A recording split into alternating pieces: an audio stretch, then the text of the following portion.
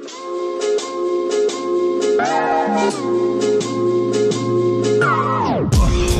is going on, guys? We are here today in the EcoBoost, and if you've driven a 2015 to 2017 Mustang with the manual transmission, then you know that the clutch feel in these cars is very strange. There's like a breakaway point midway through the release that really snaps back up. Today I'm going to show you guys probably the easiest fix and solution to this problem. I've actually done it to my personal 850 or so wheel horsepower Mustang GT, and so we're going to be doing it to the EcoBoost today as well. So basically, this is a replacement clutch spring for this car, and it's actually going to be located right here at the very top of the clutch pedal. So I apologize if it's kind of hard to see, but the first thing you need to do is push down on this clutch pedal, grab the spring with some pliers, squeeze it together, and it comes off of its perch real nice and easy. So if you guys notice here, this is the entire assembly, what it looks like. Basically the way that this works is this top part stays still, and this bottom piece right here is connected to the clutch pedal. So when you depress the pedal, it's obviously squeezing this spring, and that's what gives you the really difficult clutch feel that you notice whenever you're driving these cars. So basically Steeda's spring here is a direct replacement of that, and you can actually depress this one with your hand, and it shows you how much lighter honestly that this spring is compared to the factory OEM one. So now that we've got the two perches back together with the spring in between, we're going to go ahead and get started on slapping this back up into the clutch pedal assembly.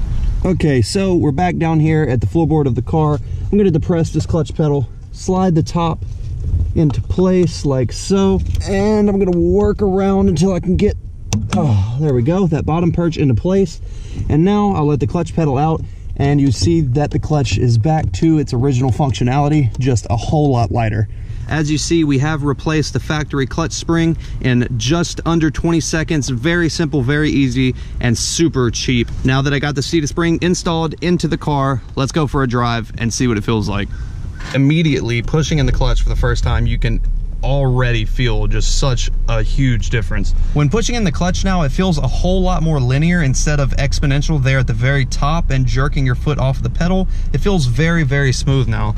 I remember doing it in my Mustang for the first time. I obviously have the upgraded clutch. I've got a Manic clutch rated for probably upwards of 900 horsepower to 1,000 horsepower, so it's rated for a lot of power, but because of this clutch spring that I installed on my GT, it still feels very, very close to factory. And even on cars like this one with the stock clutch, installing this spring seriously helps in drivability crazy amounts. It feels great now. Even myself, who has a lot of experience driving manual cars, getting into this car, I have installed a few times just because of how stiff the clutch was letting it out, and it's just like a jerking motion as it comes up. But now with this spring, it's very, very smooth.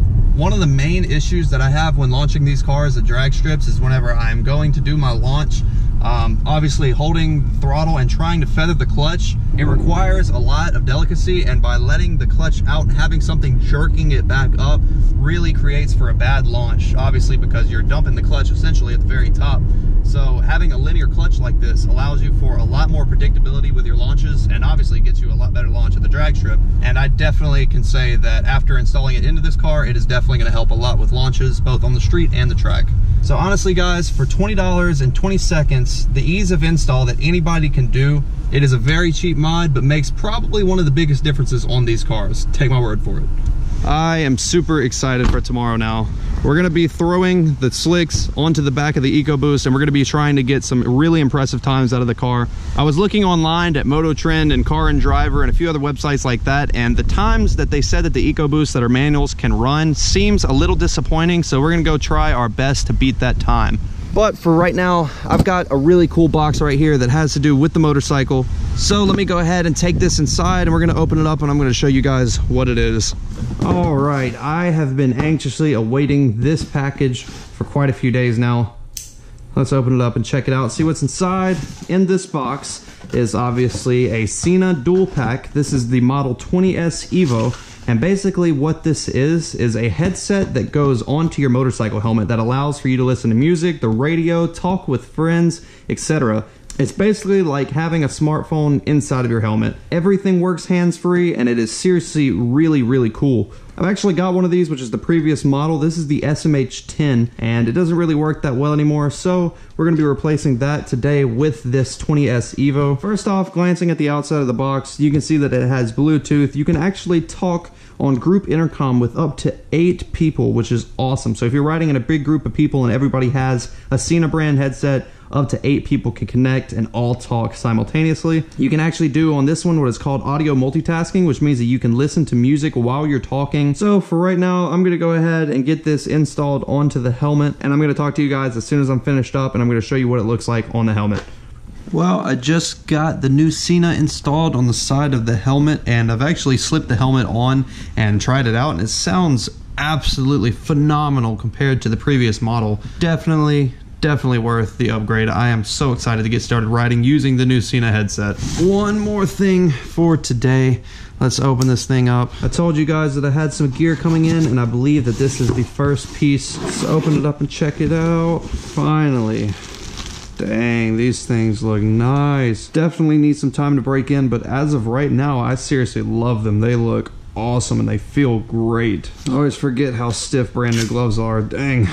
Huge shout out to Alpinestars. These guys make, I kid you not, the best motorcycle gear. I completely swear by this company, and I wear pretty much all of my gear from them. So thank you so much, Alpinestars, for sending these over. Okay, so the next thing that we need to do is get this X4 from SCT set up in the car to get started on tuning with Brantley Performance. If you guys saw a few videos ago, we actually opened this thing up, but I haven't actually got it hooked up to the car to get the ECU strategy and everything like that to send over to him. But basically what our plans are is to take the EcoBoost here to the track, and basically we're going to be trying to get some times with it on a street tire and then on slicks, and then at the end of the day I want to get a few runs in with the slicks on the car and also with a base tune with no mods. It's going to be tune only on the car, and I'm just honestly curious to see what the differences are in the quarter mile. Make sure you guys stay tuned for next video doing that. It's going to be pretty cool, I think. So I got the tuner plugged in now. I'm gonna go ahead and turn the ignition on. So I just now went ahead and got that ECU strategy sent over to the tuner. I think we are done with that. So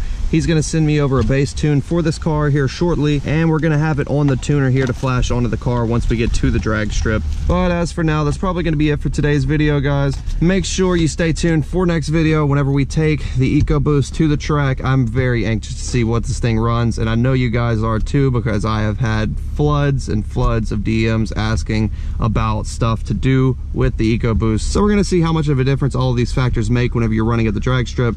Obviously that clutch spring is gonna make a huge difference. It's gonna allow me to get a great launch in this car. So I am definitely super excited. Well, thank you so much for watching.